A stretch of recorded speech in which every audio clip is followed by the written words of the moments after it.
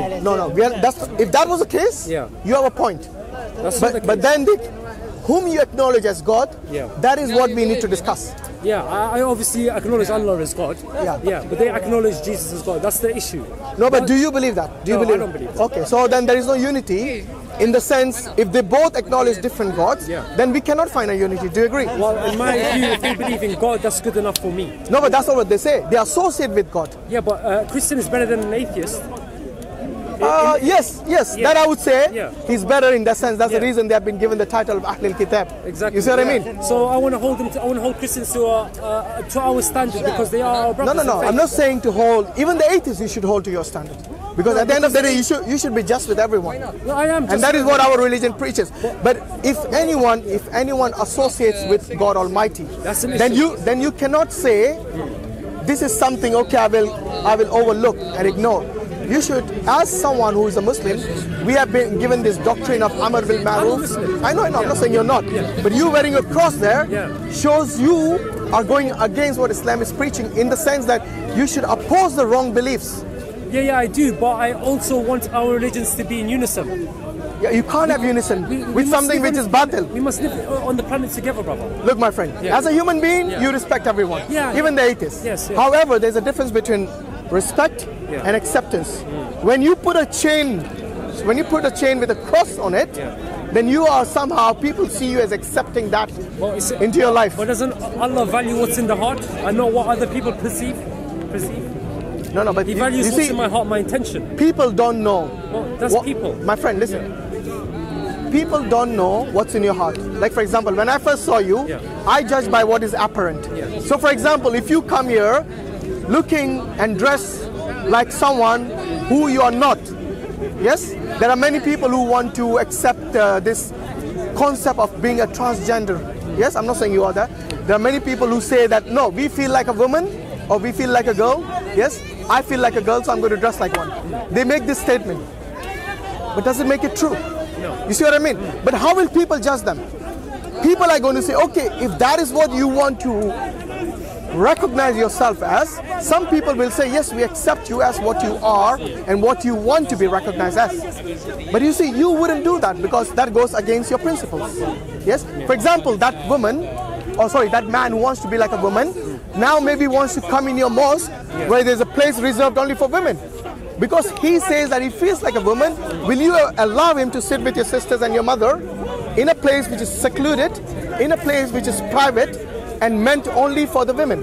It's not my position to restrict anyone. However, I do agree he shouldn't be praying with women if he's a man. No, but would you allow them with your sister and your mother? I can't restrict anyone. No, you can if you have the power, if you have the ability. Well, when it comes to worshipping, I cannot restrect anyone. That's look. As far as we are concerned, we cannot force anyone. If that's what you're trying to say. I can't tell someone move from here and pray there. It's not in me to do that. No, it's not about moving from here to there. For example, if a place is reserved only for women, do you think men should be allowed there, even if they claim they are women? Well, of course not by the Islamic way. No, even forget Islamic way.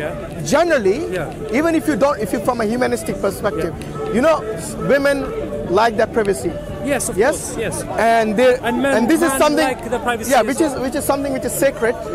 And if they want to preserve that, then they have the right to do so. Yes. Yes? Yeah. But if someone says, I feel like a woman, and I want to go and sit amongst those people, that's silly. Yeah. You see what I mean? Yeah. You don't need... Back to the Jesus point and why I had the cross. Why do you have the cross?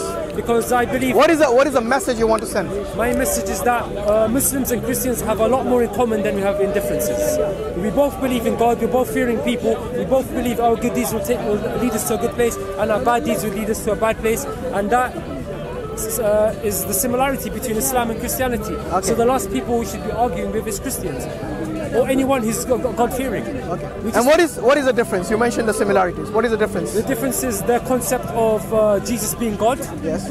That's the difference. The Trinity. That's the difference.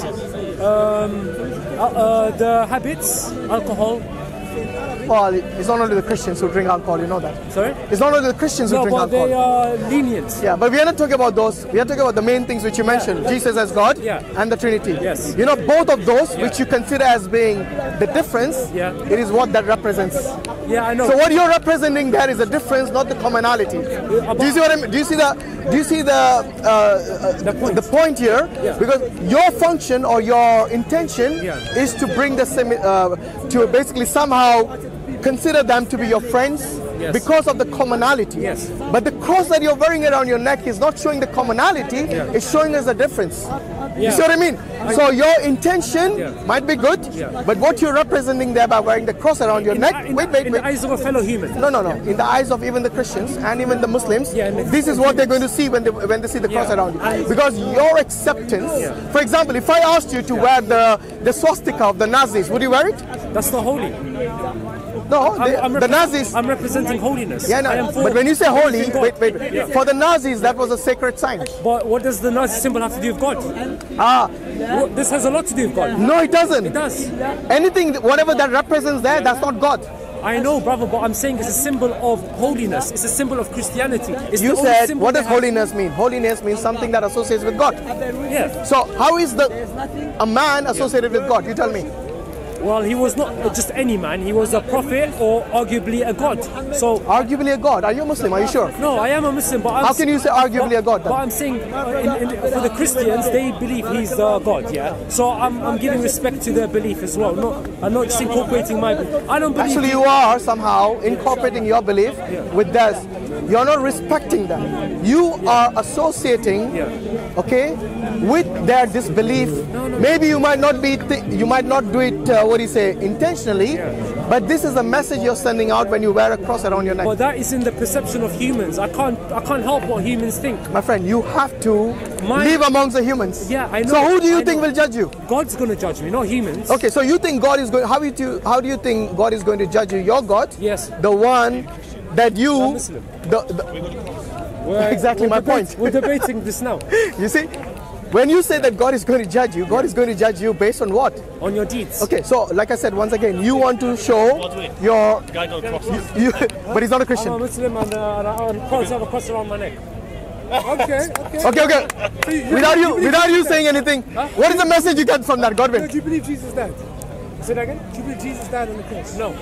Okay. What does this represent? Exactly. So Jesus on the cross. What it represents. Wait. Before you say anything, I want to know from Godwin. Godwin, what is the message you get from a Muslim wearing a cross to you? I'll come to that. You don't want to answer that. You need to make a decision. I'm a Muslim. He's a Muslim, guys. He's made a decision already. You can't be wearing that. I can be wearing that. Can you be wearing that as a Muslim? No, he can't. I know. He's going to say the same. You're going to say the same. But like I said, but his idea is to basically cause. Oh, you see. Oh. No. I'm telling you. I'm not going to misrepresent you. I'm here for unity. My friend, that's what I was going to say. Yeah, okay, sorry. So please don't judge me based on something I haven't even said yet. So he's saying by wearing the cross and the Allah, he's got an emblem, he's got a locket which says Allah on it, and he's got you have got a good intention, but at the end of the day, what? Jesus is God. No. If you can see that Allah is above the cross, meaning Jesus all along was worshipping God. Symbolism. Why do we have a discussion? Should we have a discussion? So no, not with you, Godwin. I'm having a discussion with you. We are done with the DCCI. You know that. You know that. Because look, as long as you can have your topic, and then we have our. I don't want to deal with hecklers. That's what you've been reduced to. I'm sorry. Look what's the name? You know what Hatun did when I was talking by myself? She came and heckled.